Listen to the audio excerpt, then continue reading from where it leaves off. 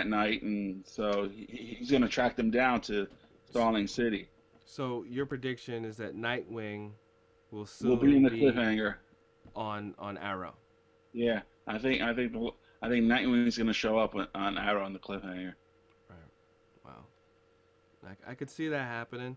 You think they would incorporate Flash again, or no? They're leaving that alone for his own Well, series. they did bring him up. They didn't. She did. Felicity did ask about Barry, and that's when those two, I guess scientists, whatever they were, Hmm. told her that he was still in the hospital, but that Iris was with him, and Iris is turns out to be Barry's wife in the future. Mm. So that's kind of another teaser there.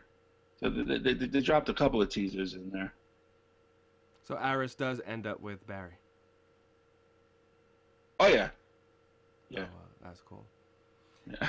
I think it's actually kind of clever if they bring Nightwing and Flash on Arrow every once in a while, or build it up, because that would definitely work with the Super Friends, or the Justice League. Or yeah, some version of it. Yeah. Yeah, that would definitely work, because they got to figure out a way that these people are communicating and have some sort of. They can't spend a whole movie. Oh, I didn't know you existed. Oh, I didn't know you existed. It's But better for the series. the whole thing with Nightwing is though he is supposed to have been Batman's protege. Right. So this whole time there's no mention of Of Batman, right? Batman in the news anywhere where Green Arrow is. That's true. You That's a know, good point. So then, well, if they skip and bring up Nightwing, then all that history, out the they'll probably make window. a mention. Oh, this is the guy that they'll probably throw it underneath the rug a little bit, Yeah. make it like a little quick mention.